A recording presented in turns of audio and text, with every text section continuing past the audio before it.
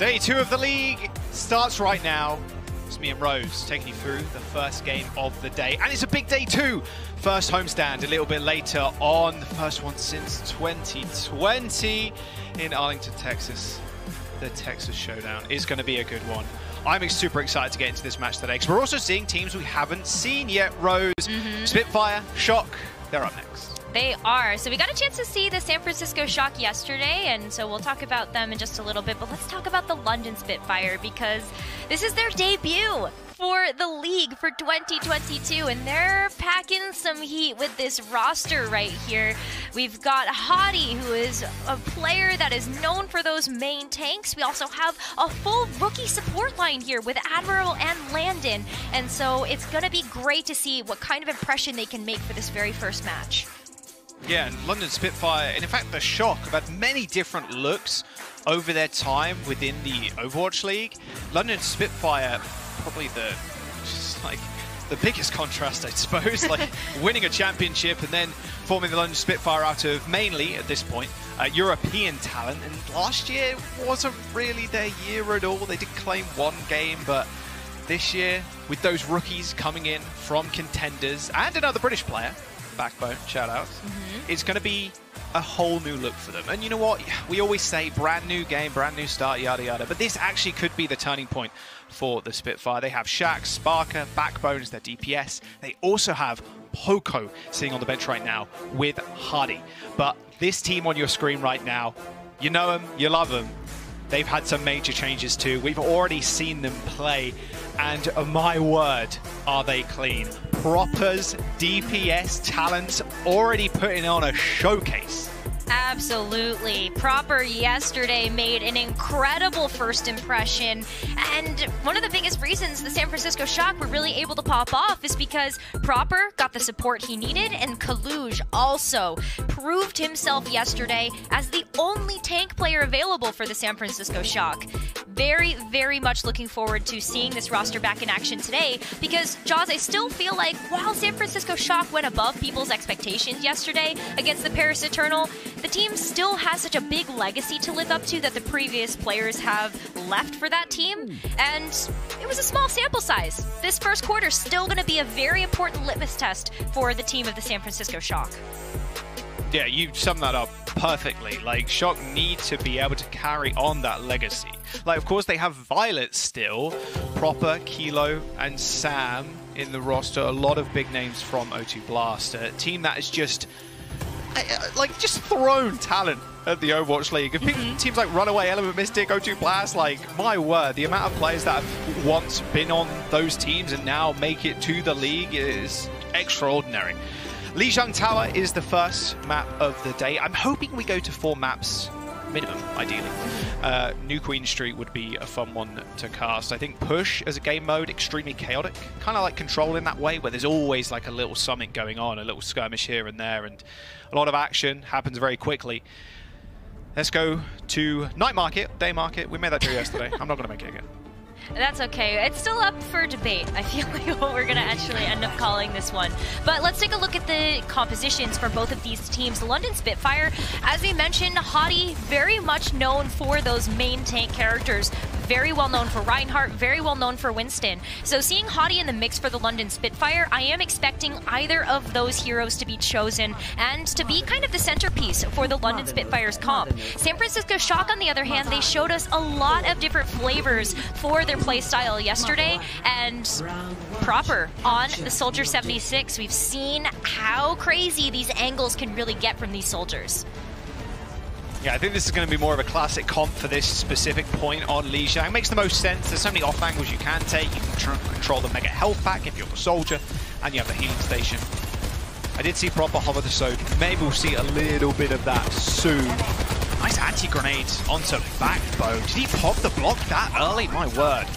San Francisco Shock starting off the game strong with the Admiral falling. That'll be the Shock containing the point. Now, this is a problem for the London Spitfire. They have Hardy to use as a shield. Sparker does want to off-angle, but they need to get to the point ASAP. That's where their comp thrives. Absolutely. May able to block off all of those choke points with that wall. you really want to be able to stabilize and kind of just hunker down on the point. But you can see that the London Spitfire just really want to try to take back control. But Finn, right now with those antis, are making it so difficult to do so. Yeah, to get hit with the anti, you can't really rotate at the end of the day. Sam, Violet, just trying to duel and trying to contest for as long as possible. They do actually end up letting the point go. Hardy gets naded, but puts up a shield, so he's fine. Nice wall to stop Kalush from getting a little bit of healing, but when you're on the outside and you're an Ana, you can just dip through those 2 doors. It's not a problem. We are nearing a tactical visor, maybe nano visor, in fact, as Finn just earned that. However, he does throw it on the Winston. Why not? Lamp goes down, so does Landon. Finn falls, but with the pressure on the point of Backbone's ice block already used, that's an easy kill for Violet. And the San Francisco Shock now, all they need to do is contest and actually find the flip. Wow. London Spitfire, Hardy, and Avril didn't really want to contest. They want to just back off and go again. I'm surprised they didn't stay there, because Avril could speed Landon back, and maybe Backbone could get back in time too. I think that was the bigged factor there. Wait, Hardy's just in. Okay, I guess without the team, there you go. Gotta go. Speed boost, visor, okay, and now the rest of the Shock are isolated on the outside. You don't want to be there proper, hiding around that statue. Spark is not in on the point just yet.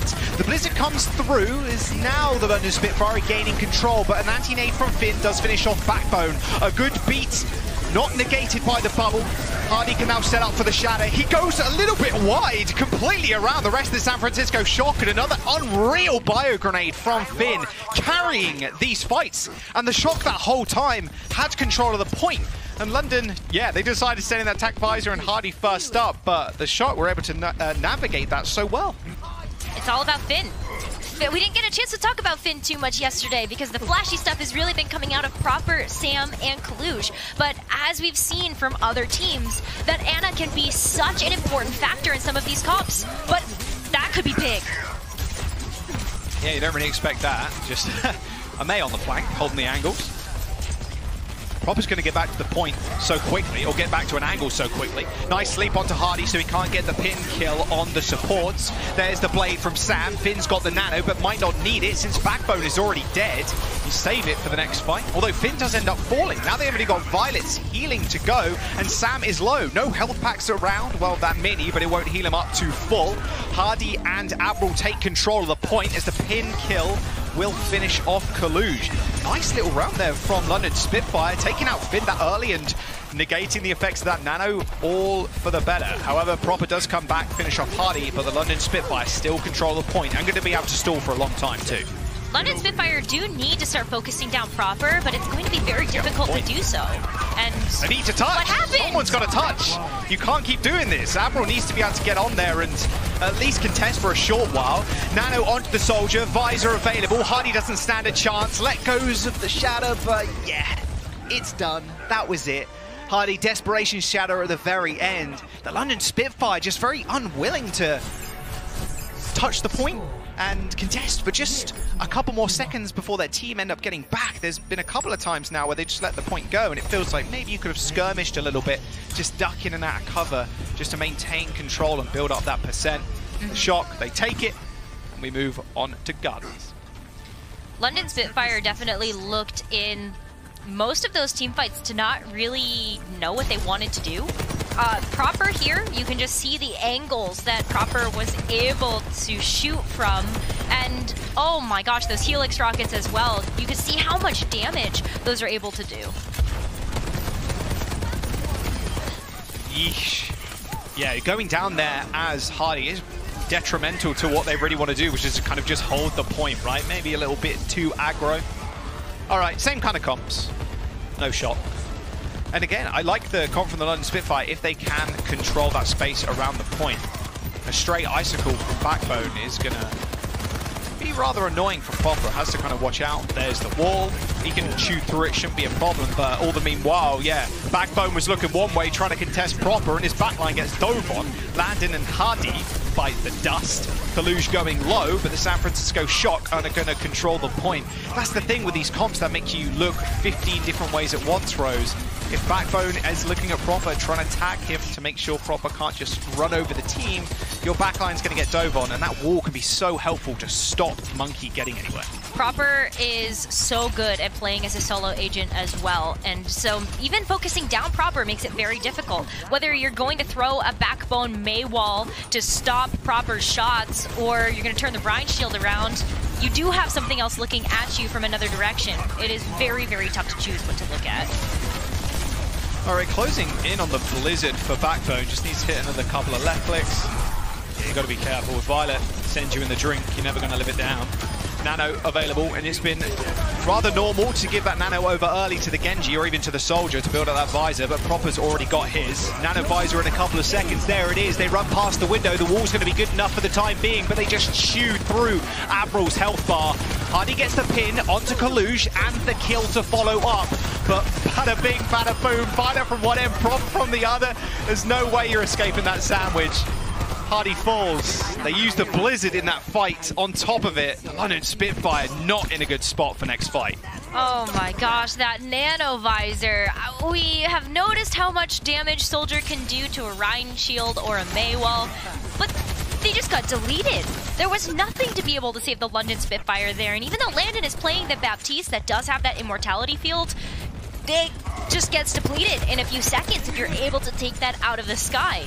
And you're right, London Spitfire right now, they don't really have a whole lot to be able to walk in on this point with, and it's last fight. They need the sustain. Hardy's going in. There's the blade. The visor comes out from Sparker. Violet's caught off in the sidelines. He's going to be able to trap Finn in that building, scared to poke his head out in case it gets taken off. Sam uses the blade, finds two, and Hardy follows up with a shatter on the Primal Raging Winston. And now they finally have control. Without that Lucio, they had no beat. The Shock weren't able to do much, although saying that, they come back in, use the beat, hit three. There's the boom, ever so close, going off the edge. Sparker luckily used his legs to get back on. Proper ends up finishing him off though, sends him to a hospital, and the San Francisco Shock are way more than willing to start this fight and maybe end it here. Admiral used the beat to try and keep the rest of London alive, but it isn't going to be enough, and just like that, the San Francisco Shock will claim that map one in record fashion. Wow, that was unbelievably quick. Super quick. London Spitfire definitely struggled in that very first map to put their game plan into action. Spitfire, I think, still were running with an incredibly good composition. We haven't seen a whole lot of Reinhardt. We didn't see a whole lot yesterday, but Reinhardt is one of those heroes that really enables you to do a bunch with that shield, unless you're against Proper, in which case, unfortunately, that shield does get deleted. I wonder if we'll see Poco come in if they want to change up the tank role. We'll have to wait and see, of course. We're going to jump to a break. Don't go anywhere. Ikenvalda up next.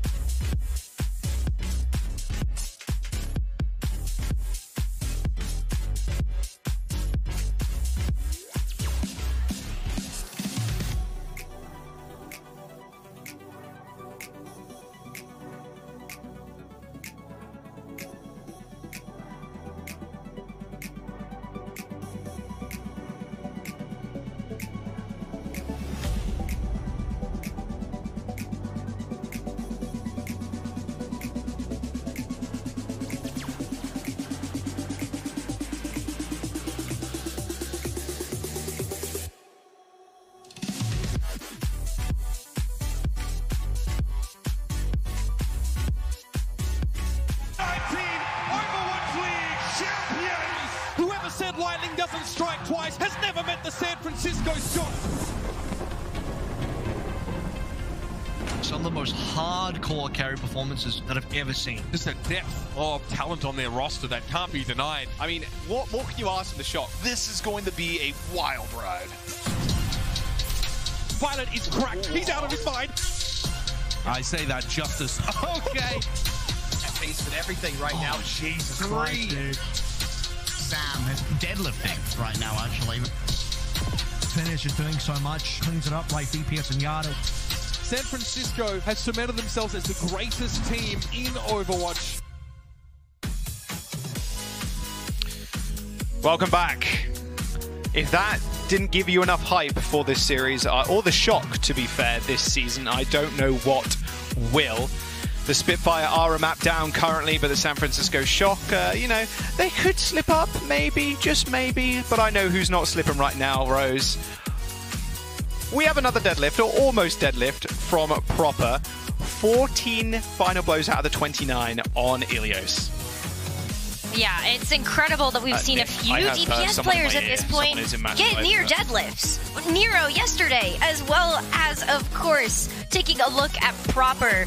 Proper's definitely one of the players to be looking out for on the San Francisco Shock, but it's not just Proper, it's the entire team that's really working together in order to make these massive plays happen. But Proper's gonna have to be a big target for the London Spitfire to really get back into this series right now. Still gonna be hard to do though, as Proper has so much self-sufficiency with the heroes that he chooses to play. Yeah, and his hero pool's been quite vast already. We've seen some Soldier, some Tracer, some Genji, some Reaper. Like, there's a lot this guy can play to an exceptional level. London haven't made any substitutions either, Rose. We're still seeing Hardy, so more Ryan, more Winston, probably on the table as we go into Eichenwalde as our next map. Now, Kaluj, we talked to him a little bit about him earlier on, if we look at the tank line of the London Spitfire.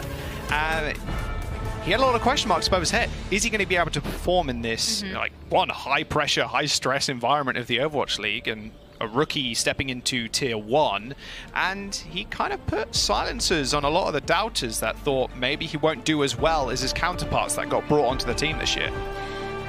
Kaluj also does have a lot on his shoulders, being the only tank player, and so we need to see a lot of flexibility from him. We also need to see a lot of just team leadership come out from this player, and I think he exceeded a lot of expectations yesterday with his proficiency in his tank play, as well as just how cohesive a unit San Francisco Shock played overall.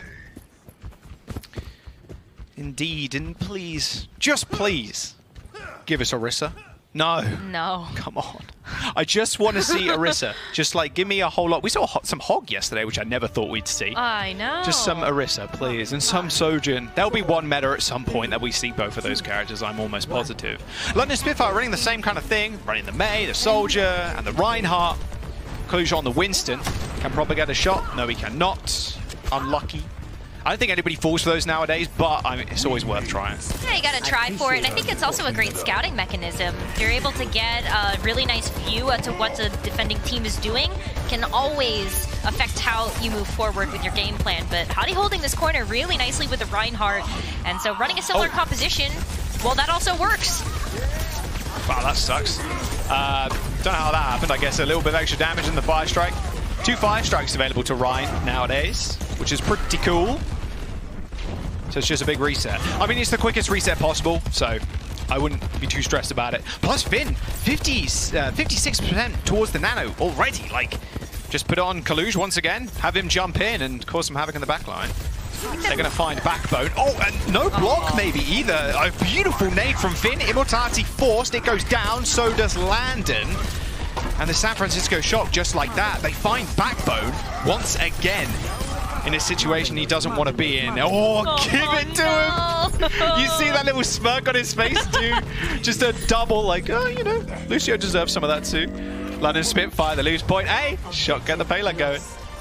Shock do get the payload going. Let's watch this replay, though, of Proper. Because we got to see what happened. Backbone took a Helix rocket and then didn't have the time to be able to react to get the ice block out. So unfortunate quick takedown there, and it did allow the San Francisco Shock to snowball onto this first point, but also... What is this? No. Oh no, a little cheekiness. Problem is the gate's not open, Rose, so it's a little bit difficult for him to get a lot of damage down. They know where he is at this point. So the rest of his team need to be able to push this payload through the gate, or Proper could just do this. The lamp's already been used, but Kaluj does die. Someone's going to have to deal with Proper, and it looks like the army has come to kill him. However, Violet also falls. This is the perfect spot for London Spitfire to hold. They have a lot of ults to hold these small choke points. Visor, you have Blizzard, you have Shatter coming up, and the beat. Sam also falls. And Nano from Finn, I think, went on somebody. Maybe Kaluj, but it's now gone. Maybe it was just able to top off some ultimate percentage, but we're seeing Sparker go ahead and hit the pack visor. Sparker in the pub. Like everybody from London Spitfire should be after this. Don't know where I was going with that. Hardy's in trouble. Whoops daisy. He had that shatter, doesn't really want to use it. It does extra damage if you're close to him, but nah, let's be real. 50 HP, you might lose it at that point. Sam with the blade does end up saving it, as well as that visor. Quite a quick and clean team fight. Backbone's Blizzard in these situations. You thought you'd be able to use it in these chokes and pin everybody down, like freeze everybody up. But like the Shock have so much mobility, it's very easy for them to get out of the Blizzard. So it's a good ultimate, but who are you actually going to pin down with it? Not really anybody. When you have Lucio and Violet, you can definitely just speed boost your way away. And this is not looking good for Kaluj. Where was Violet then? No idea. Good question. He's somewhere. Maybe on the payload. They still have the blade and the visor. Definitely. With the high ground, yeah. They are going to try and assault it, but realistically, against all of that damage on the high ground, not really where you want to be. Nice fire strike finished off Sam. And still, the San Francisco Shock just waiting for this nano. If it was Nano Blade or Nano Visor is going to be the order of the day. And with London Spitfire holding the high ground and also having a beat, it could be a little bit more hard to execute than the Shock realize. It's going to be difficult if the London Spitfire are holding high ground, because where is Proper going to surprise the team with this tactical visor? Finn does have to get that nano boost online to be super potent, but nice rotations coming through here from the London Spitfire. There's the Blizzard, there's the Shatter, hits Sam as he pulls out the blade. Finn's gone, Sam deleted. The beat from Violet wasn't enough to save him. Spark is now going to go for the flank. Meanwhile, by the way, Violet has been pushing payload. Violet does manage to escape using that little hole in the wall down there. You can see in the bottom right. 2 minutes to go. The Shock have the Nano Blade available. They did force out not only the Blizzard, the Shatter, but also that beat from the London Spitfire. So now is go time. Now you expect them to win this next fight. Still going to be hard for Proper to find an angle, though. Even if he does get the nano boost to go for a nano tactical visor, London Spitfire are just going to pull the trigger first. Yeah, Proper is dead, loses the visor on top of it. That nano visor not doing so hot. Sparker pulled his, didn't even have nano to back him up, and they still managed to delete Proper. That fight that I said, yeah, they're set to win this one. It goes a little bit wide. A minute and 20 seconds to go, and London have a firm grasp of this payload right now. Oh, not quite so much. There's the Primal Rage. Can he get any environmentals? Potentially on Backbone. Goes into the block, but it might have been a little bit too late. No, it wasn't. Somehow survives. They do trade Landon for Kaluj, and the Shock are going to be happy with that because there's a lack of healing now for the Spitfire. But with the spawns being so close, the only thing they can really do here is push the payload up a little more. Hottie can also just hold the Reinhardt shield and stop the San Francisco Shock from ingressing onto the point. So they do have to wait for Kaluj, but Finn with a big opening pick onto Admiral, and now it's go time for the San Francisco Shock. That healing station providing a lot of said healing as the window gets opened up on the right-hand side. Spark is going to use that to high efficiency, but not when the rest of the Shock can jump on you. That's the problem. These mobile heroes can just dominate Batiste when he hides behind that window. Sam with a beautiful 2K, sorry. The lamp is still in the kill feed. They do manage to capture second. 1 minute and 50 seconds remains, and the Shock slowly but surely are making their way through the map. And contrasting this to Lijiang Tower, this is a fairly slow pacing for them right now. It is. We got to give a lot of credit to the London Spitfire. They whittled through a huge time bank with their defense on that second point that San Francisco Shock realistically have 2 chances here. They're coming up on a bunch of ultimates. They will have the Nano Boost, the Dragon Blade, as well as the Tactical Visor, and the Sound... Just, you know what? They're going to have a full slate of ultimates here. San Francisco Shock are just waiting for those ults to come online, but Hadi's not going to let that happen. Nice shadow, nice beat, nice block from Hadi, blocking the beat with his shield so they can finish off Kalush. There's the blade, the nano isn't going to get applied, and once again, Sam's blade rather dull in the face of the London Spitfire as the shot can get wiped, and now they have 50 seconds to tussle with. And they have a Nano Blade, and they've got a Primal Rage. San Francisco Shock should have been able to get a lot done there with those 2 DPS ultimates, and of course the sound barrier on top of that. But now, 40 seconds left, and Sparkers hit the trigger again. Oh no! Tragic. They do trade Soldier for Soldier. Primal Rage, though, a little bit further away from his team than he wants to be. Sub 100 HP. Nice pin once again from Hadi. Hadi is having an exceptional game on the Reinhardt, at least where the map calls for it.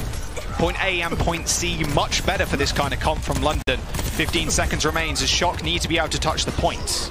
They do have Kalush switching over to a Reinhardt of his own, going mano a mano. However, Hadi is so close to that shatter. He will build it up in this fight. The nano onto Kalush. He does get walled off, but the nano is scary for the Spitfire, so they end up backing off around the corner. Hadi's shatter is going to be the big turning point for this last fight. Sparker finishing off Violet with a stray Helix rocket is going to be a good start, and Kalush up against that wall from Backbone is finished off. Finn also falls, and overtime is ticking through. The London Spitfire, they wipe Shock, stop the payload just before that second point, or third point.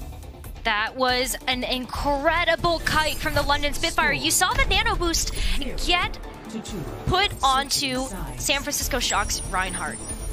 But you know what London Spitfire said? Admiral, why don't you just speed boost us out of here? We're just going to go ahead and walk away. And that was a huge thing because it really forced Kalush to go too far forward. And then you had Backbone be able to stop the Reinhardt, put up that May wall, and then just like that, San Francisco Shock was down 2 members. And so London Spitfire able to stop the payload. And now it's their turn to attack. And boy oh boy does Hadi on the Reinhardt look way better here on Eichenwalde. Ready for battle.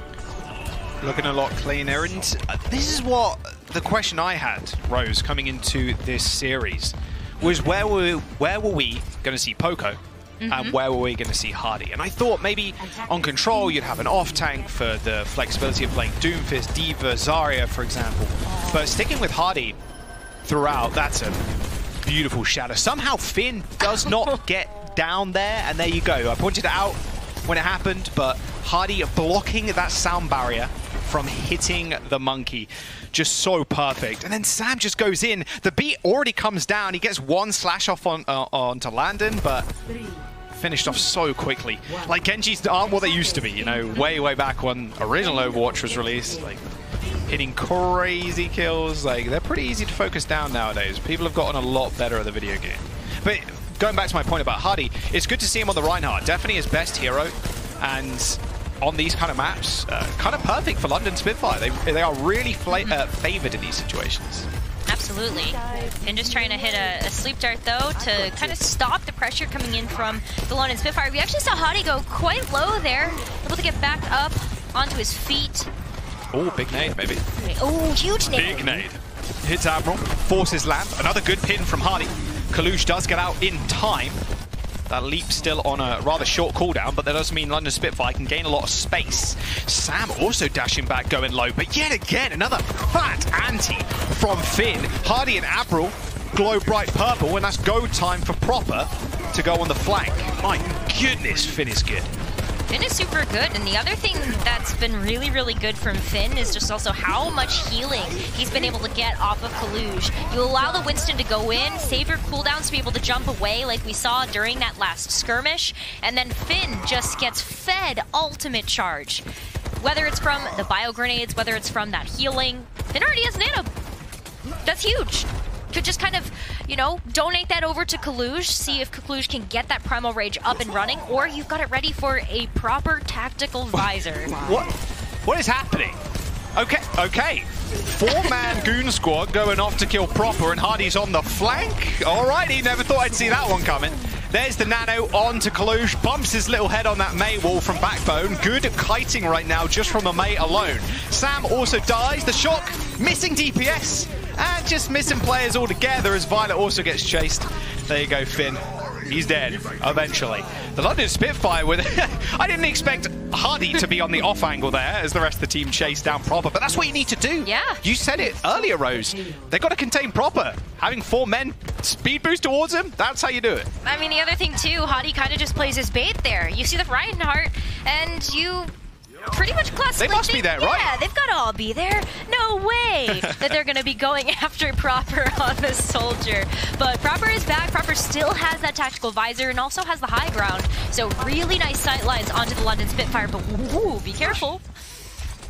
It's a lot of damage. If you fire those heatless rockets and then start firing the bullets, sometimes it does end up looking like a one-shot almost, if you get a couple of headshots mixed in there. Tank battles. Ryan versus Winston. Winston just Tesla cannon through the shield. Yeah. Always looks funny. Tactical visor from Spark are available, but with the high ground the Shock have, Proper's going to be much deadlier. There's the Blizzard. See, instantly everybody just kind of leaps away. Not a problem. Can get out of there. This is the hardest point for London Spitfire's comp, without a doubt. You can see how difficult it is to push round, and maybe this is the strat that they need to employ. Just take the high ground away from the Shock, using that Rhine shield to gain all that space. You have to, or else Proper just gets free reign onto your team with the Soldier 76. Yes, okay. Or Proper's still in the turret, by the way. Yeah. He was just chilling. Oh, Backbone did not expect that. Needed the rest of the London Spitfire. They're building up a lot of ults, to be fair, but this comp pretty tough. Ooh, that does land. Landon very close to going down, but he's good. London Spitfire gets a walk in with a lot of ultimates here. With Backbone's Blizzard, I think at this point you're not expecting to find value in the form of eliminations, but more so value in the form of space. But it also created a lot of space for Hottie to go in with the, well, the Shatter? Hit the Shatter. And Proper is using Visor on the high ground. No kills in the kill feed just yet. You see this? Yeah, run, please. Please run. Finn, there's someone behind you. Addy a little bit scared of Finn. I would be too, to be fair. He's got a lot of utility. Nano available. Nano Blade for Sam. He dashes straight to the backline. Insta-killing. Landon. Spark are dead. Backbone 2. There's Admiral. Another 5k. No! Proper steals it. Come on, man. Oh, you're supposed to give him the clip. Sam, though, still with 4 kills. Nice work. Shock still making it impossible for London to push through onto this second point. Or just near the bridge, to be fair. 2 minutes remaining. Less than 2 minutes now for the London Spitfire to move to the third objective. And San Francisco Shock actually used a lot there. So for London Spitfire, they feel like they're in a good position economy-wise. They still have the window, they have the tactical visor, and that amplification matrix in particular could be really big to push the San Francisco Shock away and create some space. There it is, but yeah, once again, Rose, it's used. It does gain a little bit of space, and they need to just continue this pressure, but Landon, Proper, rather brave.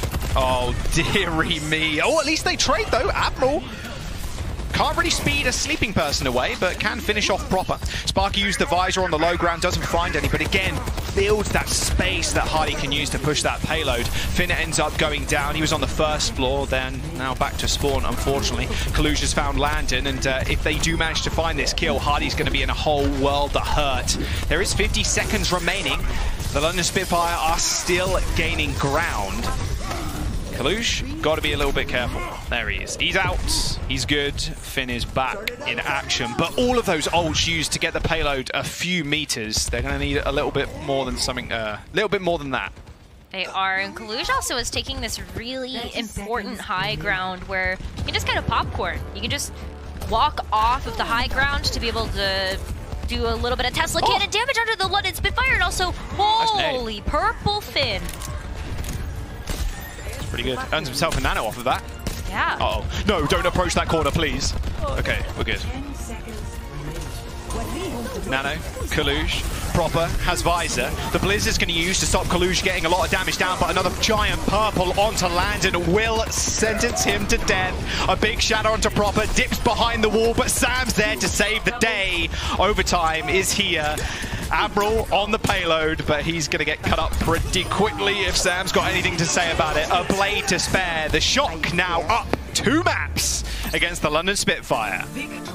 London Spitfire starting to get their act together on this map, but San Francisco Shock continue to look like a well-oiled machine. While they struggled a little bit in their attack push through that second point, they take the map. And Sam, I mean, almost a 5K. Almost a 5K there with that Dragon Blade. Good stuff coming out from them. I know Johnny was hyping him up on Twitter. Sam is looking so good. And hey, they've still got a monster on the bench too. They've still got Kilo. Shock, are they going to finish this up with a 3-0? Or will London bounce back? We'll have to wait and find out after this break.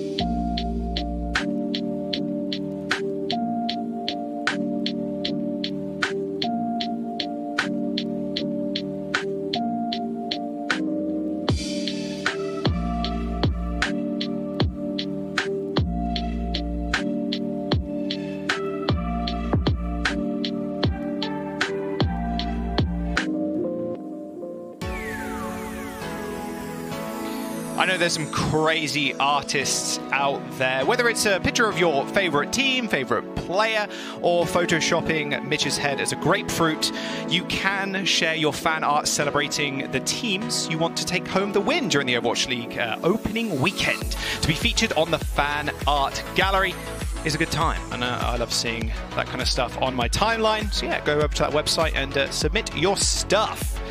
Right, back into the game though, Rose. The Shock, they're up 2-0. Okay. The London Spitfire, they need to come back. And can they do it? Maybe, because look at that handsome guy in the center of your screen right now. Poco is stepping in for Hardy for the next match. Gibraltar is the one we're heading to. We also have a sub on the San Francisco Shock side in Kilo. So, one sub for each team. We'll see if London can bite back here. Gibraltar, that's a lot of dive. Maybe a little bit Doomfist for Poco. Maybe some D.Va. Yeah, I would love to see that. Welcome back, Poco, to the Overwatch League. Poco has historically been an off-tank, most well known for his D.Va play, so D.Va definitely on the cards for Gibraltar, especially with all the verticality that's on the map. I think D.Va, Doomfist make a ton of sense off of what we saw yesterday. But also, I'm just kind of interested to see how Poco melds back into the team. You know, Poco and Christopher were on the Philadelphia Fusion together, Christopher being the coach of the London Spitfire, and so maybe that existing synergy might play a role here as we do head into Gibraltar for our exceptional point. Although, to caveat though, Rose, Poco didn't play in 2021. I know. He was stuck in Visa Hell and just kind of, like watching his team play, and I'm like, please, one game, just get me in. Like, it's such a frustrating time for a player, I can imagine. And Poco not playing on the main stage, if you will, for that long, has that or will that affect him coming into this season? Of course, he's had a long time to play Overwatch 2 and scrim with the team, but we'll see how that does end up haunting him later in the season. Doesn't look like they're going to be running the Zarya. Okay, so Sparker, Widowmaker, I love to see it. Yep. And we are seeing Poco on the Zarya holding that high ground and bubbling backbone when he inevitably tries to dive in off of these nades from Landon. Well, here's the other thing that is interesting to me too. Landon on the Ana. You know, Landon is not super well known for their Ana play, and I was wondering whether or not we were going to see this pick come out from the London Spitfire at all, with Admiral and Landon really being known for that Lucio and that Baptiste. But Landon looks like they're going to show us a little bit of that Ana flavor, and hopefully they can live up to what Finn has been able to do to them. Oh man, you have to reach for the stars if you want to reach for someone like Finn. Kilo versus Sparker, though, on the Widow duel. Ooh, that helpful ping system. Showing exactly, oh my god. Nice purple onto Backbone from Finn, starting the game off rather strong already. Oh, nice bubble. Doesn't quite get the headshot. Kilo now just pushing the payload in the zone. I like Ana Widow playing on the low ground here. You can grapple to height if you need to. So one of the only points I'm like, yeah, actually not too bad to play Widow. Just push the payload a little bit and try and get some weird off angles. A very sad zero energy Zarya. There you go. Charged up just a little bit. Has another bubble, but we've seen a lot of Zaryas not willing to use them too quickly, because that cooldown could be quite that cooldown is quite large for both those bubbles. Server control currently in favor of the San Francisco Shock. Poco doing a fair bit of damage, and Kaluge is on the wrong end of it. Now they can just try and kill Finn. Those nades, I'd be scared if I was in a tight corridor against Finn. You know you got an anti heading towards you. Sparker does end up falling, but quick resets on Gibraltar first, so it will be fairly easy for them to come back. But controlling the high ground right now and just enabling Kilo is going to be the aim of the game. Kilo, with one pick, could really fling the door wide open for the San Francisco Shock, and that's what I love about seeing Widowmaker on attack. Can be a little bit harder on the defense. You do get the chance to slow down the attacking team, so Sparker's looking to try to do that, but that also works. Early nano. Woo! That's how you kill Finn. A little right click, then a dash. Oh, Violet Lucio, he's dead. He is very dead. Okay. Well, nano boost used. Backbone earned himself a blade. My only worry is right now that not only are Shock saving their they're going to save their DPS ults, but they got a beat coming up rather soon. Admiral's 30% away. Shock could just beat rush this fight. Oh, and Spark is already dead. Wow, what an incredible opening. Okay, you might not even need to use the blade here, to be honest with you. I don't think you're going to need it. You know, Kilo also has sights up and running for the team, and the fact that Payload. you took out... Payload. Ooh. Okay, it's contested. There's both, or one blade in fact. The beat from Violet used. Oh, goodbye. Violet just runs the opposite direction. Nice little boot. Proper finds Landon and Admiral. Almost sends the rest of the team to the spawn there. Another nice grenade from Finn, and that will be Proper wrapping up this first point with a nice little bow on it. 3 minutes and 40 seconds as point A is unlocked, and because they were able to kill the supports that late in that fight, fairly late, they're going to be back. Rather. Oh! That was nice. That was nice. Oh, that's so satisfying. Oh, man. Watching good Widowmakers, especially without the double shield, is so satisfying. Yeah. Oh, the sound that they get when they hit the headshots too, and they get those one-shot kills, also incredibly satisfying. Sparker really trying to keep things together right now for the London Spitfire. Really needs to start getting some picks. You know, Kilo really, again, on that attack has been able to just get some momentum for the San Francisco Shock. Oh, nice grab, Finn. Oh, no, that sucks. He got antied himself, so unlucky. Landed with a nice little nade and follow-up damage. One person grab. Still, though, look at the control that the San Francisco Shock are exerting right now. Kaluge on the payload, already got it to a second almost, and the rest of the Shock are just harassing Landon on at the high ground. You got to be careful because Kilo is just peeking over that. So aggro, look at that, he's like right next to him. You can reach out and pat his little head if you really wanted to. Nano online, I can imagine they give it to Backbone once again to try and kill Finn. There it is, straight into the back. He's already used his dash. Can he get the reset? Nice deflect. Finn so low, but the boot from Violet will send Backbone flying and out of the picture completely. A Primal Rage in the airship is not going to space, but Admiral's going to spawn. Landon dead. On top of that, the San Francisco Shock are going to clean house, and the London Spitfire defend point C now as their last hope to try and stop the Shock. I mean, they did it before, to be fair, on Eichenwalde, so maybe the same situation occurs, but again, look at the space that they're taking so early, Rose. It's all about the mobility that the composition that the San Francisco Shock are running really provides to the team. Kaluge also just plays in a very aggressive style Winston, which works out phenomenally against a comp that the London Spitfire are running. They don't have the same type of mobility to just get away. They heavily rely on Admiral to do so. Taking out Violet, though, could be a really good start for the London Spitfire to stop this momentum that the San Francisco Shock have created for themselves. I don't mind that, though. If I'm the San Francisco Shock, you burn the enemy team's blade, but then you have a blade of your own plus beat, plus nano. Like, that's more than okay. There's very little pressure on your backline then. I mean, maybe Sparker takes Finn's head off, but that hasn't been the most successful thing ever. There's the nano. It's on the Winston, in fact. No nano blade. Kaluge now pushing everybody back. Nice bubble to try and stop the healing from going on Poco. An anti-nade from Landon will send 3 purple on the Shock, but an instant beat with the blade. Dashing into spawn is Proper. Poco, Admiral dead. Whew, big old kill streak too for the Genji. And with 2 minutes to go, London Spitfire need to touch. They got sights, they got grab, they got nano. Can they do it? No, they cannot. Another boop from Violet will send Landon flying, unable to touch, and there you go. Round 1 completed, time in the bank for the Shock. The London Spitfire with rather an unremarkable hold on this game. It's been very tough, and you look at the history of the London Spitfire in general, Rose, we talked about this a little bit earlier on. They didn't have a good year last year, and we are stepping into a brand new version of Overwatch with only 5 players now on the team, and you're thinking maybe this can be a new start. Same with the Shock, almost. Right? I mean, they had a championship winning roster, and Violet is the only player left on that team, but Proper, Kilo, Kaluge, like Finn, these are all players that have been touted for the league for quite some time now, and you can see exactly why. They've picked up championship caliber players off the get-go. They absolutely have. But I think we have yet to see the full form of the London Spitfire. London Spitfire has also picked up quite a few role stars, especially when you take a look at Admiral. You know, Admiral does come from the British Hurricane, which has some pretty good history with the London Spitfire.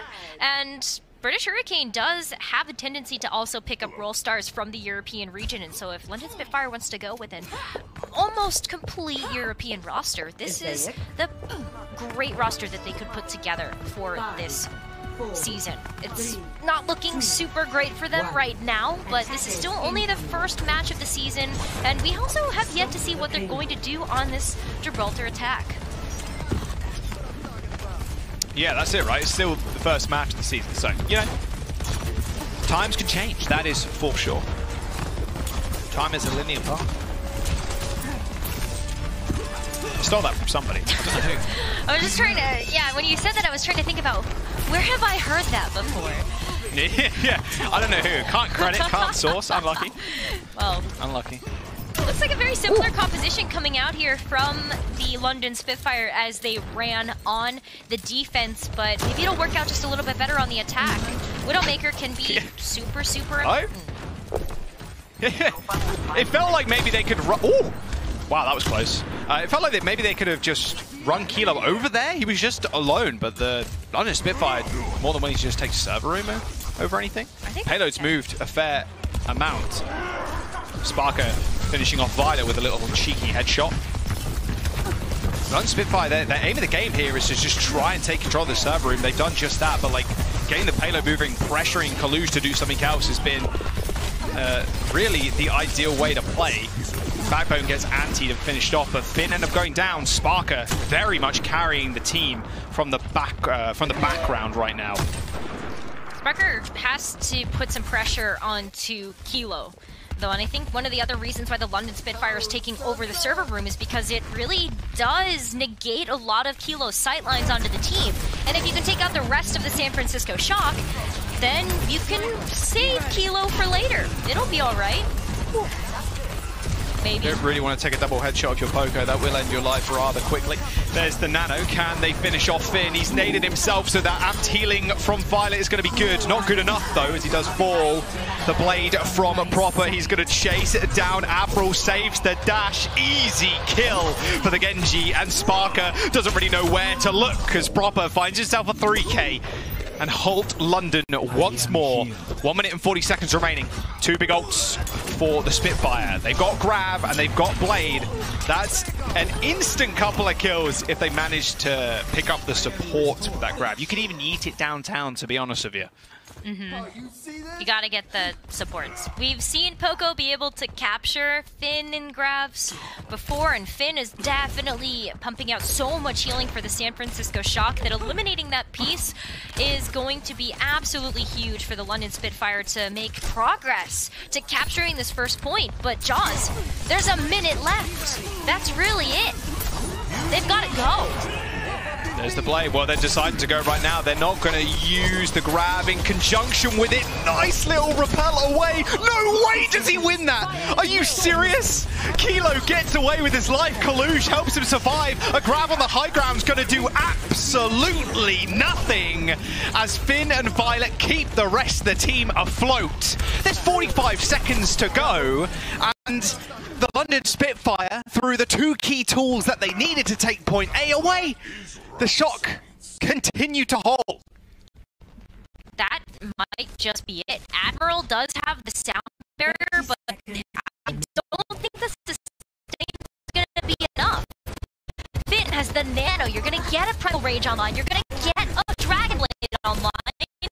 Poco has switched over to the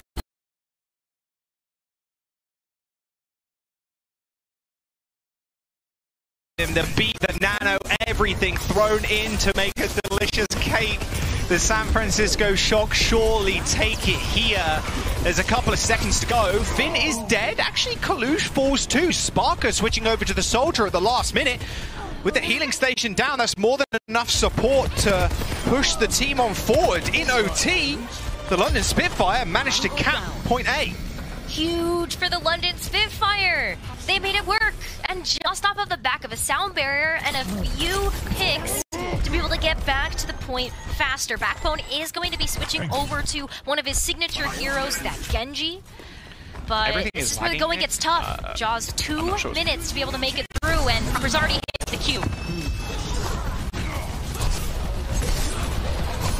No, not where you want to be. Nice nade on kind of how you want to play Watch Gibraltar, right? Especially if you're the defending team who lost that first point. You want to just get to that high ground ASAP. Because if you let the attacking team do it, they're going to spawn camp you, or close to spawn camping you. Hilo's got the sights for this next fight too. Another key ultimate to use, especially on this defensive position. You can just spot out the supports where they're heading, and you make the play so scared. Yeah, you only have a few entry points for this second point as well. So Kilo can definitely shut down a lot of different entry points. I like the attempt from Backbone there to try to deflect some of those shots, for sure. Oh. That hit Sparker's shoulder, luckily enough. Kilo does finish him off, though. There's the nano onto Backbone, instantly purple, so has to play safe. Kalush finishes him off. Backbone charging a little bit of the Dragon Blade there, but not enough to really mean all too much. They've got 50 seconds remaining. Landon's already used his nano. Maybe they get another one if Poco takes an unreasonable amount of damage. Sparker's got that tactical visor. Another very hard ult to use on the low ground. Man, just taking that high ground control so early, just it is a death sentence, Rose, for point B. I almost want to see Finn use the nano boost here on Violet. You know, allow Violet to get the sound barrier and then just win out the map here. I'm down. I want to see it. Nano Lucio, please.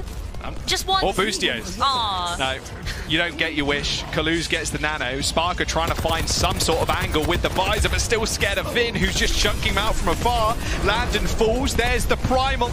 Oh my goodness, this is about over, I think, unless the self-destruct can do something. It explodes and finds nothing. A nice anti-nade on Poco, but manages to get the remech. Kalush is just causing absolute pandemonium in the on the payload. Admiral scurrying away, has the beat coming up. He can use that. If he hits Poco too, they're going to be able to survive for quite some time here. They've just got to be careful because Proper is nearing that blade. Violet with the beat too. If they combine those, it's basically all over for the London Spitfire. Backbone also nearing that blade too. Key ultimates coming online as overtime is here. Oh, they almost took out Proper, but now Kilo taking out Landon. This is it. Yep. Feels pretty bad. Proper so close to the blade, 5% away. Poco donates his health bar to that ultimate charge. There's the blade. Poco no self-destruct to get the remake. Proper finds one and another. And there you go. The San Francisco Shock with a clean 3-0 against the London Spitfire. Start the day out strong.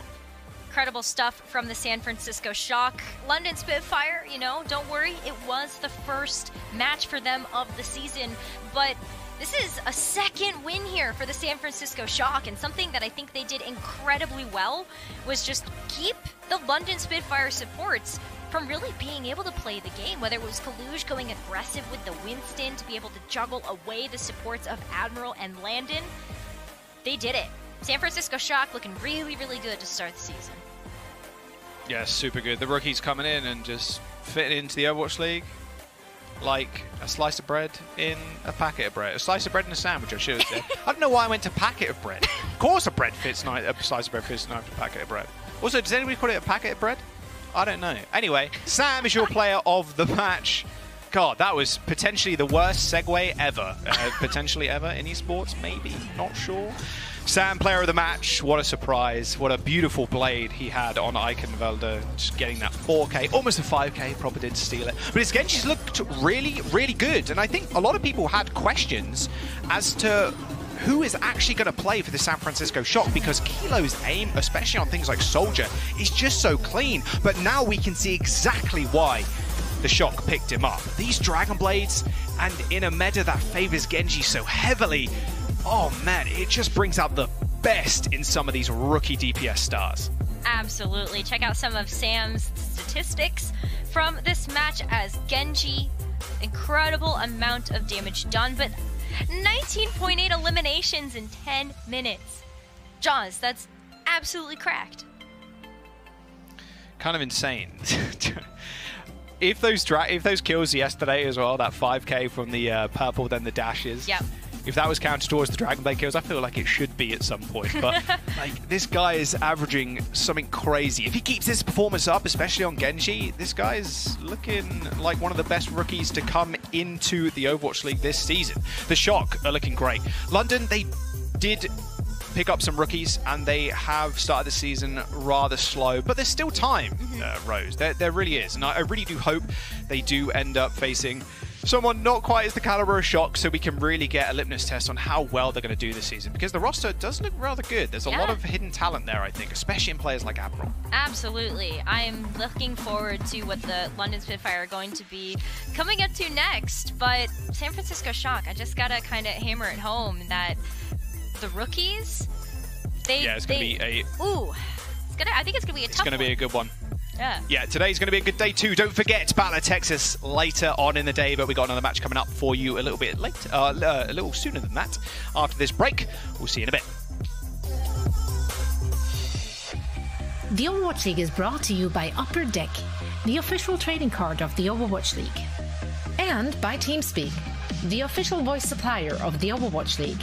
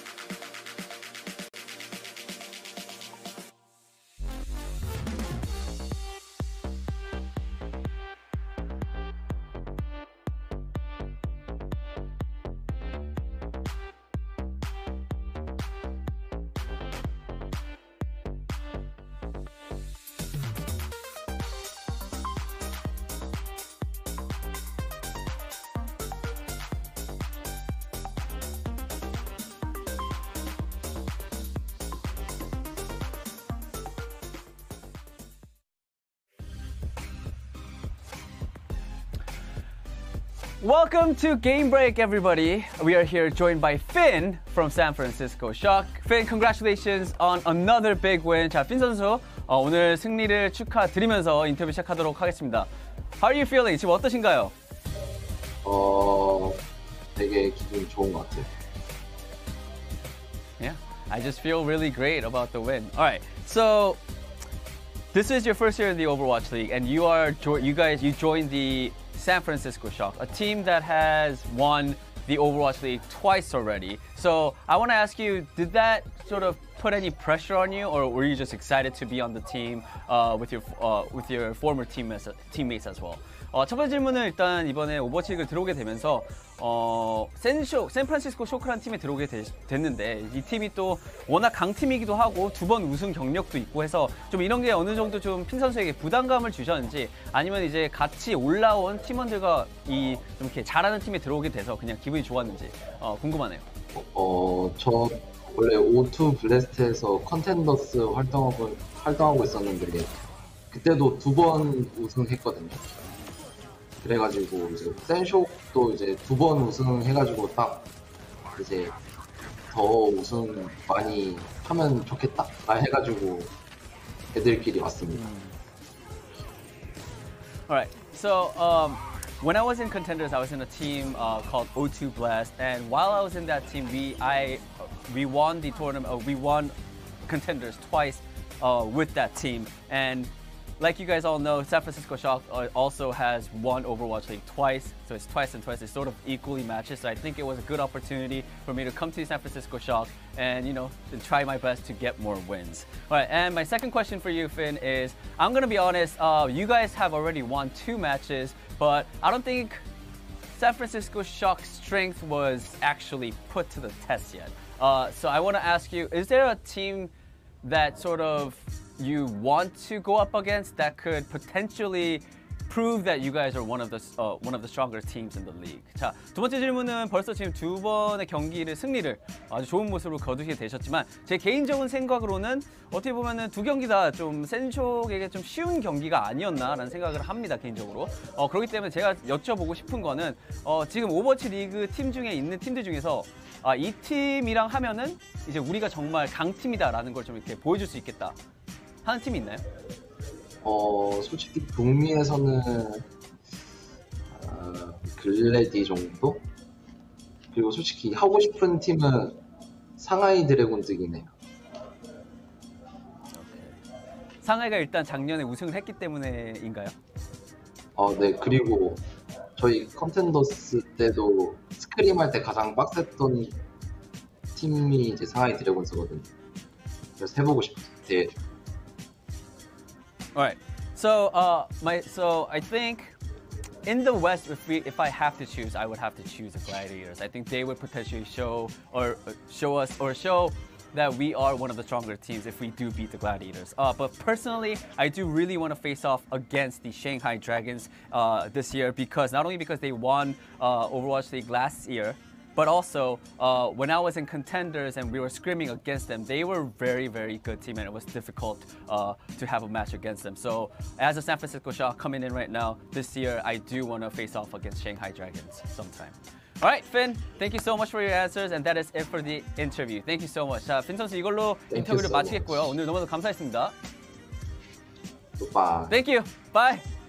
Bye. Thank All right, you. guys, let's go back to not truck, not sorry. What am I gonna call this? To those guys. Those guys. Us. Those guys, us. It is us, indeed. Thank you so much, Danny. Yeah, great to hear from all the new players. It's going to be very exciting. We have so many rookies in this very season. So many people to pick the brains. Like, I love doing that. I'm having a great time. I was about to say, I'd say us, but really it's just Danny doing it. Us. So We're here by his side. It's moral support. We support. Yeah. We all love talking to newer players. Exactly. And I especially love you talking to anyone, because this one, I don't know, some of you might not know, but he's an absolute god in Small talk. I hate you.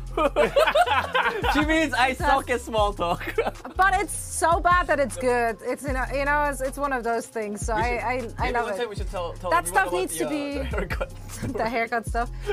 No, but we should start recording him having talks with the players before we go live. He tries to it's not great. Loosen them up a little bit. It ain't working, but it's fantastic. It's Makes very it even more entertaining. awkward, but hey, I try, right? Now it's just talking like stuff they never will know. So either way, let's talk about something you actually did get to hear and see, and that is the game we just got to witness. Now, yeah, it was once again a one-sided affair. However, I did feel like at least on Eichenwalde, London got it together a little bit. We did see some light there on the London Spitfire, but it's still the San Francisco Shock they're going up against, and it's unsurprising that the opposition would struggle. Proper is just, he's having a great old time. Like, he's done exactly what we expected him to do, so he was not overhyped coming into this league. He's not yet. Fair, but I want to hype him up. I want to gas that boy up, and he's done a splendid job so far at looking really aggressive, really oppressive to play against. Yeah, he's really living up to that hype so far. Obviously, as we said, he hasn't played against one of the better teams that we expect in this season, but he's been doing everything that he's needed to be doing. He has been absolutely dominant. You could see the London Spitfire really struggling to deal with him on this Soldier 76. London, they were heavily leaning into that rush brawl style with Hardy on that Reinhardt and trying to move as a unit, but Proper did a phenomenal job of just taking those off angles and challenging them and making them have to turn around and deal with him. So there was some, bright spots on Eichenwalde when they were able to play that style and without being flanked effectively. But as soon as the Shock sort of worked out how to adapt, it all kind of fell apart for the London Spitfire. And, Finn, listening to him talk, you can really see the impact that he's having on these matches in this B-roll. The number of sleeps and high impact bionades that he's hitting in the matches is just incredible, and I'm looking forward to seeing more of him. Who else stood out to you guys? Anyone else who really impressed or didn't impress? We also saw the first look on Poco again. Yeah, right. That's been a hot minute. How do we feel? I mean, obviously he was not being put in the best position to have a good first showing back, but still. Desire was good. Like, I like the look of it.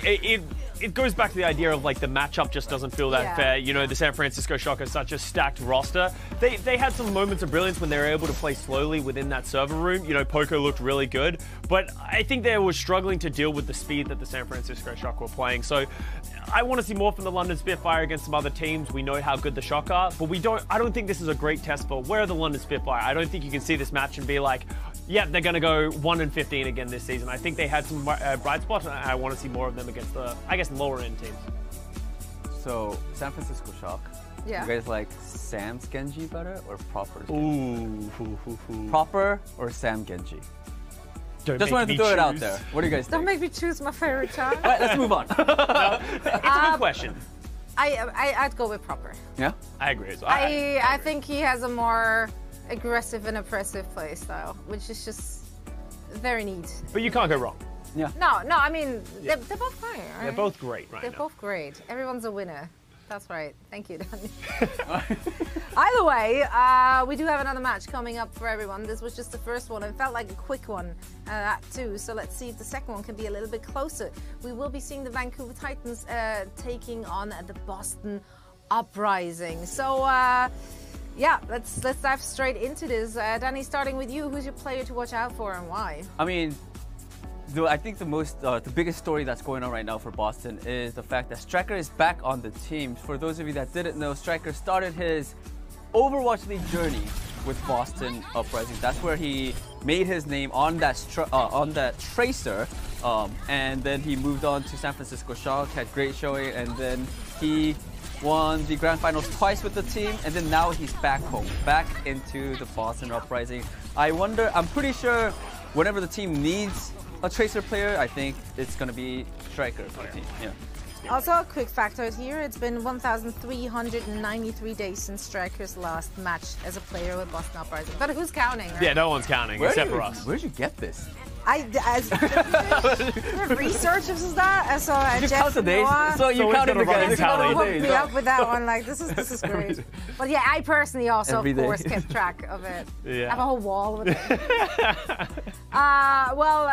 Who are you keeping your eyes on for this particular match? I'm excited to see what the Vancouver Titans are going to do. This is a roster that's changed heavily from last year. They've sort of, obviously, once again, did not have a great season. They also went 1-15. But they picked up a lot of great players, and I think you've got to look at the DPS lineup if you're going to really look to see where the power is going to come for this roster. Shockwave coming back to the Vancouver Titans. He was there on the 2020 rebuild. He went on to Philadelphia Fusion. Unfortunately, we didn't get to see him play that much. So he does have a couple of question marks around what level of performance is he going to be at. But he is a very flexible player. And standing next to him as well, we have Aspire, who was a 14-day contract that seemed to never end for the Toronto Defiant.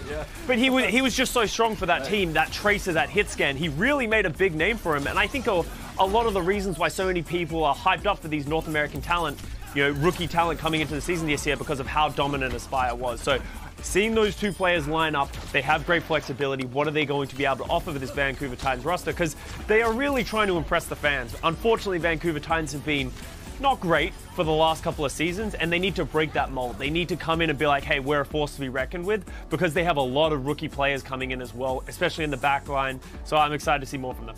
Yeah, everything to prove, but nowhere but up for some of those teams. So I'm very, very excited. I love to see teams completely switching it up, having a completely retooled roster. I think that just makes the whole thing very exciting, makes it also really, really hard for us to predict. So we look like fools sometimes, and that is okay. There's no better time for us than do that. Exactly. And I mean, I know that the social media people are already calling us out on our picks. Sorry about it, but we haven't seen. Prove us wrong. Prove us wrong. That's all I'm saying. Exactly. Just impress us. Yeah. That's all we want. Yeah, it's going to be an exciting match to be witnessing, and we're about to be ready to head right into that one.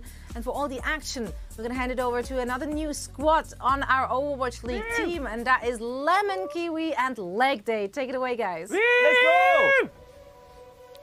Oh my God, the cheers. Thank you so much, Zoe, the gang from the van. This is my son, Leg Day. I'm Lemon Kiwi. Hi. Great voice. If you call me mommy, though, I swear to God, I'm going to block all of you. But we have an amazing match. For those who don't know who Leg Day and I are, we cast Contenders, where that's a place where you get to develop all kinds of talent. When I think of two teams that have been incredible at developing talent, I think of the Vancouver Titans versus the Boston Uprising. That'll be the match we're covering today. Yeah, Vancouver and Boston Lemon, they've both done a really good job of harvesting from contenders to rebuild teams that kind of need a little bit of a kick to get to where they want to be. Yeah, it's no secret that Vancouver Titans, as Verdesk brought up, they've not had a good couple of seasons.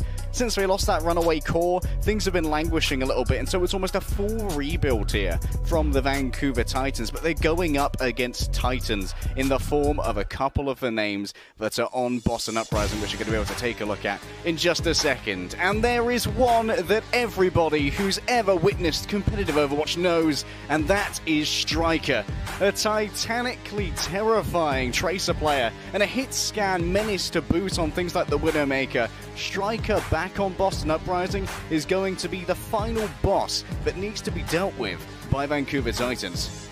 Man, if you thought Boston had some firing power, they have such a large roster. They brought the whole army for this match. The fact that they have 3 choices of tanks is incredible. Boston, Marvel, It's Al, Punk as well. And I'm excited to see who's going to be starting us off. And it will be Punk, the young superstar. And I know he's been on Boston for some years, but I remember back in my day when Punk was in Contenders, and he had such a supportive family around him, and he was up and coming, and we knew as casters that this guy was going to make the league.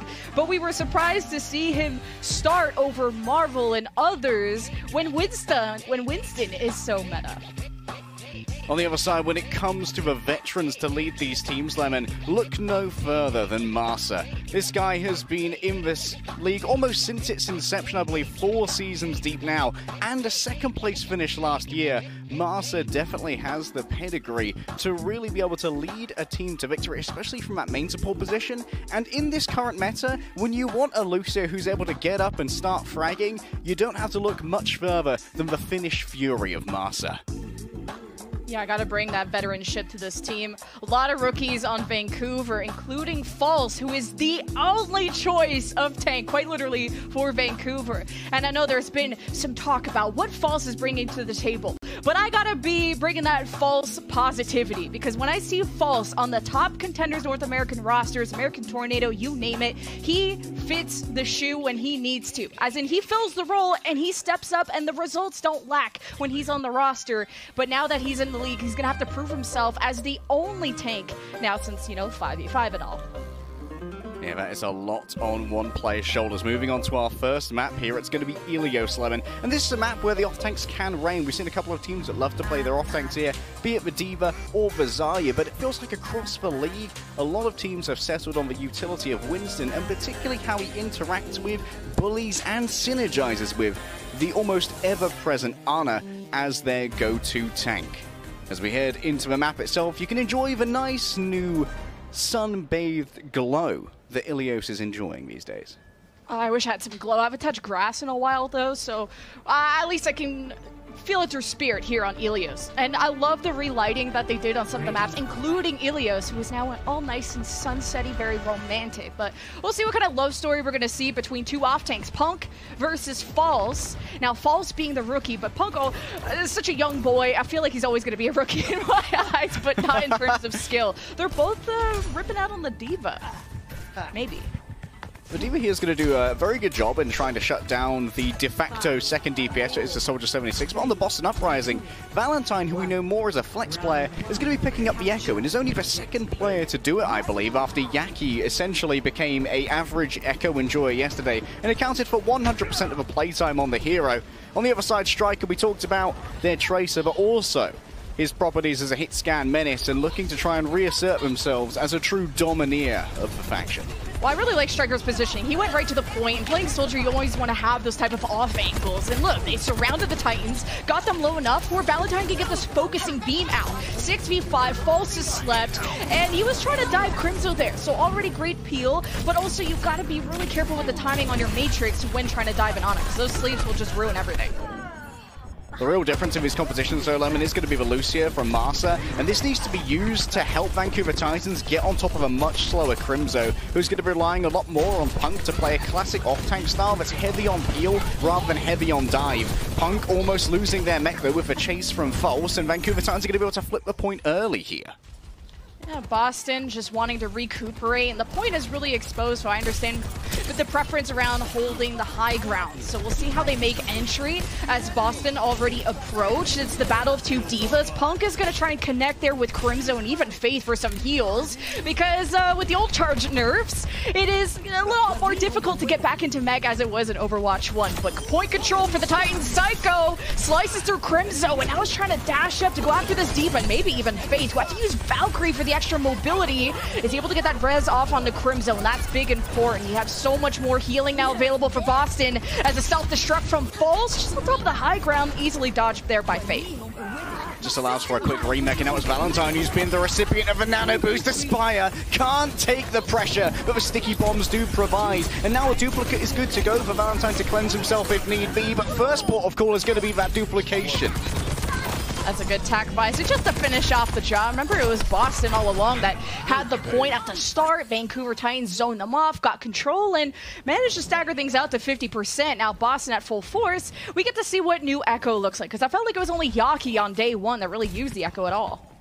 I love continuum of value there from Boston Uprising as well. They give the nano over to Valentine to beam down False, which they can't eat. That amplification, that amplified beam can't be broken, and that allows for a free use of attack visor afterwards. Well, Valentine decides to duplicate the Ana, so maybe two, I would say, okay, one nano. Crimzo doesn't have his yet, but we're going to give that over to Punk, who's going to dive straight for a Spire, who has attack visor. All attention has to be demanded on him as Punk flies to Jupiter, tries to mech someone, he gets Psycho with it, and Boston only have Faith heals, which Faith is still coming back from spawn, so Boston is just a matter of time before this crumbles. Punk legitimately getting pocketed by two Annas. That's pretty cringe, bro, say the Vancouver Titans as they try to once again take over the point. Punk has to sacrifice their mech, but now the Brigitte has arrived. You've got to be careful of Marsa, who's looking for boots. A sprint keeps Striker in play for now, and forces out Marsa and that sound barrier. Boston keeping control just by a few seconds, even without having any supports for the longest time. You see Crimzo and FaZe just trying to cross over to the point, but no one from Boston is helping them making that journey, so Vancouver finally get the flip, and at least only 30% gap in the score. Psycho here does have a blade available. And the question is, do you want to wait to try and combine that with the nano boost? And it's a little bit more tempting at the moment, Lemon, because Vancouver Titans aren't using the classic Winston, which we expect with these compositions. And Winston's a very tempting target to give that nano boost over to. So I imagine we're going to see just a little bit of poke eating to allow for Scarippa to farm up this nano. Well, Psycho has the blade, and he says, come at me, bro. Let's see what you got. And Boston, well, you still don't want to get close to that Brigida of Fate. Who's he trying to peel for? He's up in the window. Psycho can't climb. He's only 4 foot tall. He goes after Crimzo. And really is not. Psycho's not connecting on anything. And he's biotic grenaded, so really can't get more aggressive than that. False going to clear up map control for the Vancouver Titans with the self-destruct. And as everyone tries to cross, it's chaos on the field. Oh, Boston, what do you have left? Crimzo with the nano. Boston still standing tall as the Titans fall 1 by 1, and we almost have a 99-99 in our first round. The locomotion was a little bit dodgy there from Psycho, and this forces out the Echo. In contenders, Psycho known for the Echo, known for the Farah, very much an airborne threat, as Vancouver Titans will make a mad dash to trigger overtime, and that's exactly what will be done as Psycho and False establish themselves on a point, and Scarippa gets a clutch sleep here. Oh, both supports were dove, but Skyrippa had the most critical sleep, and Crimzo falls to a big resource advantage for the Titans in the last fight. Faith under fire. Psycho wanted to finish, gets distracted as Fate heals himself up, probably with the support passive, as Punk tries to matrix everything he can. Psycho flies back to his supports. It's an all-out brawl on the point, a 2v2 even as the rally. The overhealth into effect for the Uprising, the resources they need to keep on kicking. And there the round ends for the Uprising, who stand tall over the Titans. And there it's Faith, feet planted firmly on the ground, popping the rally, giving that additional health, which made it so much more difficult to find real purchase with things like the focusing beam, which does 4 times as much damage, 50 to 200. When you move onto a target that's below 50% health. We have ourselves a pause here, Lemon. So this is a great way to point out that Vancouver Titans, I know that we're one stage into their season, or one stage of a control map into their season, but one of the things that's really enthused me in this first stage is that we've seen people like Scarippa hit a clutch sleep. And that's something that I think that Vancouver Titans didn't really have before. They didn't have much of a clutch factor. When the chips were down, previously we saw Vancouver Titans kind of fold. And another interesting lore tidbit about the previous season of Vancouver Titans against Boston Uprising is that I believe their only win last season was a 3-0 sweep over the Boston Uprising. So Vancouver Titans were kind of their boogeymen. Boston Uprising, for some reason, just uninstalled Overwatch when they were up against Vancouver Titans, who, by all metrics, they should have absolutely stomped. I mean, a lot of people are favoring the Boston Uprising, including the desk, including our armchair Reddit analyst over yonder. So it was actually quite close, 99-99. But when you bring up that support play, I do agree that there was an important clutch factor of Skyrippa living longer than Crimzo at the end. But what ended up being a big tide turner was Faith swapping to Brigida halfway through that Lighthouse map. And you would think Brigida is kind of this knee-jerk reaction to Tracers, and still the truth in Overwatch 2, despite the lack of stuns and the fact that Rally is overhealth instead of armor, which is inherently weaker. But Faith still managed to have that AoE heal so that Boston could have stronger fights on the objective without having this like single target business happening, and Faith could protect Crimzo a lot more, which gave Boston just that extra edge at the last seconds of that fight, because Faith had a wonderful rally that kept Punk going at the end. Hold up. Wait a minute. London, your game is over. What are you doing here? Vancouver Titans, they're hovering the old May Rhine rush at the moment. And one of the things here is that Aspire might be able to play independently as a pretty poggers Widowmaker. But the thing is, the healing that Aspire can get is going to be pretty heavily relegated to health packs. It's going to be very difficult for Scarippa to hit those long-range healing globules. On the other side, Boston Uprising, they can run into you with a Zarya and a Reaper, and they might find themselves a 5 versus 4 while Aspire is elsewhere. And Aspire, a lot of people think this is a Widow map, and there's great sightlines for it, but it's easily countered by the way Boston Uprising at least were positioning, which was on that corridor that Skyripper was currently sitting on, because that blocks a lot of the line of sight, but they've decided to go back and swap the composition. Tell me about this Doomfist. Well, Punk's here looking to get multiple slows as well. And remember, the slows that are given over by the Seismic Slam, that is going to allow for Striker to very easily close these gaps, but Psycho has closed up Striker's head for a second. That's a great opening pick to grab. And Boston Uprising, they're going to lose out on multiple fights here. I mean, they already gave up the first capture in order to swap over to that Doomfist for the initial engagement.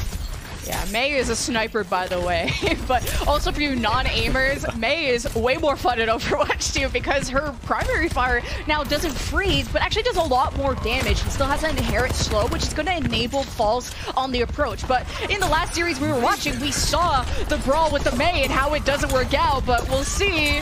Valentine applying pressure, gets help from a friend, and slices and dices 2 and 3. Boston took the time to swap the comp, and look how it's paying off. No way they do that 4v5. This is one of the things that the Overwatch 2 tech beta has really shown us, Lemon, that no longer does the first pick matter as much. Sure, it's a power play, and you can really start to leverage those picks, but 4 versus 5 is so much more doable from the clutches before in a 5 versus 6, because with only one tank that could be easily outmaneuvered by DPS that are 10% faster, it's much easier to try and find the squishy underbelly of a team. Yeah, it's going to be hard to get shots on the Crimzo, because he's hiding exactly where you need to position against Widows, where you have the most cover on. It's just a little tough for Crimzo, because he also needs to see his teammates, so they have to just adjust their positioning as Punk gets a little too close to the sun, punching into a small room. The ice block stand in his way. The point control is still for Boston, as a nano was delivered to Punk, and that was enough really to ward off the Titans. They're missing Psycho, and Aspire, unless he gets a big pick or False has a lot of energy to turn this around, Boston can still hold.